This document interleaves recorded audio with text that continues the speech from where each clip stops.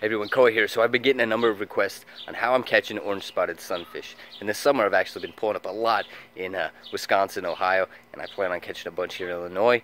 What I found, Umpqua, size 18, it's a downward eye hook. It's actually used for tying nymphs. Found it in Cabela's Bass Pro.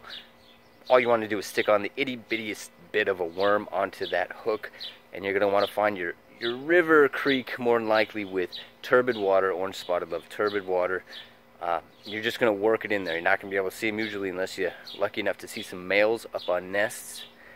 I also found that the Frenchy Egan size 14 fly will get you a bit bigger orange spotted. Remember, these fish don't get much bigger than 6 inches, rarely. So your 2.5 inches to 4 inches is normally what you're catching.